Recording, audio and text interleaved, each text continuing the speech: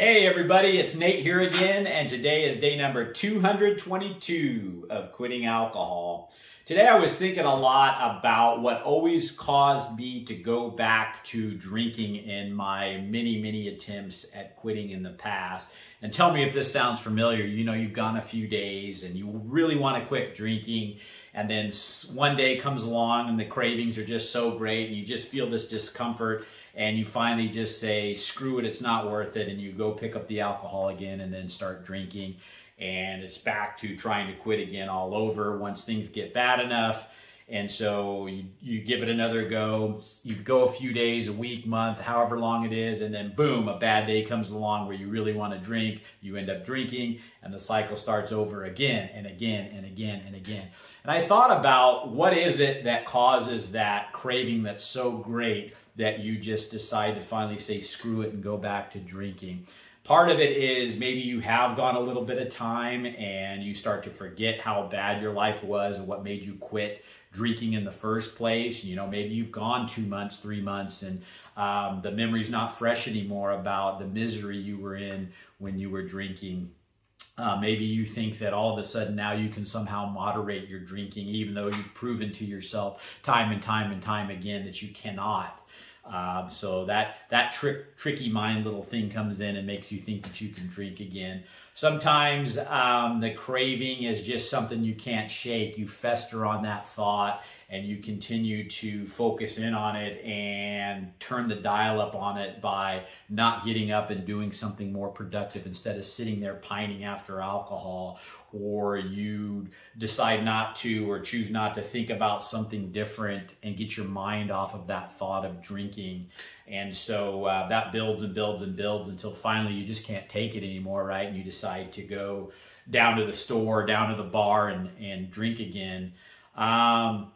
You got two choices in life, the way that I see it, because I've been on both sides of these choices now.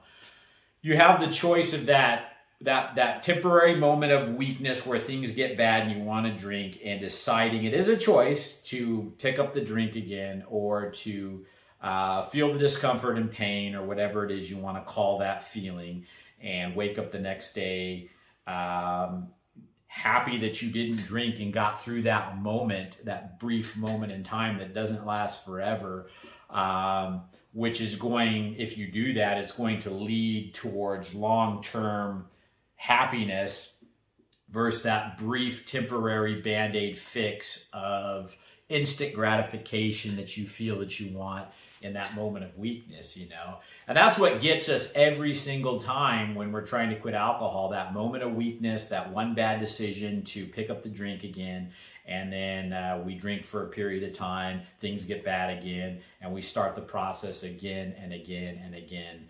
And you're never going to reach that long-term happiness and success of quitting alcohol that you're looking for if you keep giving in to those cravings, those moments of weakness, making the decision to pick up the drink rather than feeling that discomfort. And it's like I've said in so many videos, it's that moment where it's the worst that you really want to drink, that when you say no and you feel what you're meant to feel, that uncomfortableness, that lack of instant gratification, that's when you level up, and that's when the next time that happens, it's half as much as easy as that, because it's something you've already been through and done, and you've proven to yourself that you can get through it. So it's that much easier the next time those major cravings or triggers pop up. But you're never going to get there if you're, weak-minded, in the sense that you decide to always go for that alcohol rather than feeling that discomfort. There's really no other way to say it. I thought about this a lot today. There's no other way to get through the beginning stages of quitting alcohol if you keep turning to the drink in those moments of weakness, those times when it's tough, and you shoot back to that instant gratification way of living and mindset of wanting to just get past that temporary discomfort and go for the drink again. You've got to be bigger than that. You've got to be stronger than that. If you can't, or you're just not willing to, or you don't make the decision to, you're going to stay stuck in that same rut that I was in for over a decade.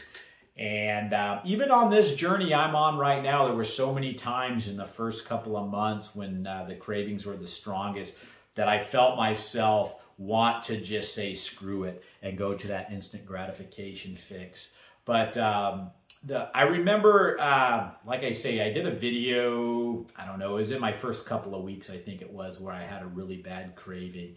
And that was one of the times. And that's usually, you know, within the first couple of weeks, we're going to get some of those really strong ones. And I remember the choice of wanting to drink or not. I really didn't want to drink, but I really wanted to. And I remember thinking, if I never really had a craving this bad that I decided not to drink on. And if I do, what's going to happen? Am I going to die? No. If I've never allowed myself to get through that craving that's that strong before, what would happen if I actually did? And that so began the longest I've ever been without alcohol, by rejecting that one hard craving, because when they got to that level that one craving, that's when I would always give in. And I'm sure a lot of you guys are the exact same way. There's that you can do a little bit the first day, the second day, and you're fighting them off, this and that, these cravings, and then the big one hits, right? It's like a 9.9 on the Richter scale, and maybe you're pissed off at the world and you just want to drink because you're angry, or you had a stressful day at work, or you got into a spat with your significant other, or you got money troubles that popped up, or, I mean, there's so many different things that could be a little trigger to make you want to just get away from whatever it is that you don't want to deal with, right? And so that 9.9 on the Richter scale craving hits, and you've never allowed yourself to go without alcohol during that 9.9, right? So what would happen if you did? Give that one a shot.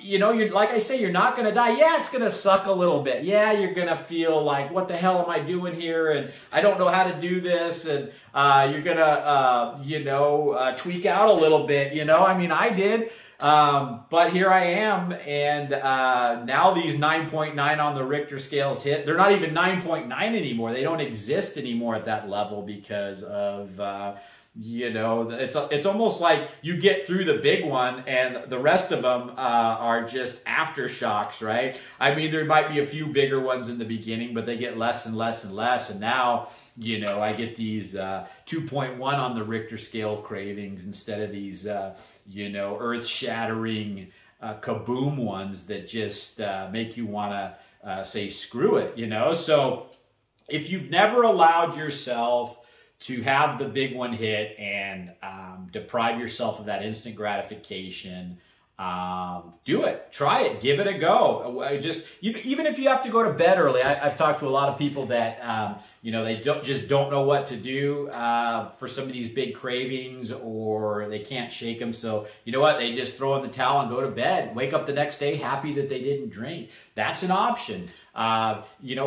Get some kind of physical outlet by exercise. Get on the treadmill. Go for a hike. Go for a walk. Lift some weights. Go for a sprint. Whatever you got to do to just kind of get out whatever stress or aggression is making you have that craving, But I can promise you guys, if you get through enough of these 9.9 on the Richter scale cravings, for lack of a better term, then all of a sudden the magic happens and it gets so much easier. But if you're like me, in my earlier stages in life, when I was getting these cravings and trying to quit drinking, the 9.9 would hit and I would say screw it and go back every time.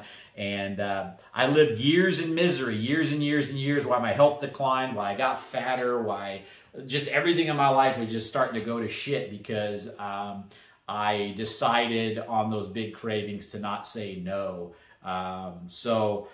Just something I was thinking about today, how that's usually the kiss of death for a lot of us in this quitting drinking process that make us have to start over, is those just 9.9 cravings that, we just decide, I don't want to deal with this, so I'm just going to go and drink again. And then you hate it later, you regret it, you regret your decision of drinking, you wake up the next day hungover, maybe because you haven't drank in a while and your tolerance has gone back down, and then you feel like crap, you're ashamed of what you did, and so again starts the cycle, right? So, you know, just give that one some thought and try next time that big one hits to say no to it. And at the end of the day, you know, what kind of person are you? What kind of person am I? What kind of, person do we want to be? That person that can't say no to something, that weak-minded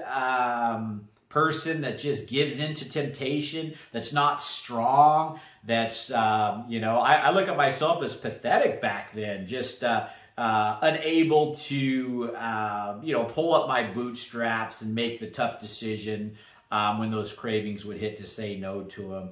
And I look back and I go, I was really weak-minded at those times. And the only way that you get stronger is by feeling the pain, right? No pain, no gain. You're going to have to feel the discomfort of depriving yourself that alcohol, but you're never going to get on the other side of this journey of being free from it. Being free from that ball and chain you're tied down to where you feel compelled to drink every day, if you don't put up and deal with some of those big cravings. And so that's just the reality of this whole journey in this situation, is until you can learn to do what I'm talking about with those big ones, and it's going to just keep happening again and again and again. So give that one some thought today, guys. If you guys are enjoying these videos, please give them a like, subscribe to the channel if you can, and most importantly, remember, sauce ain't the boss. You are. You guys have a great day.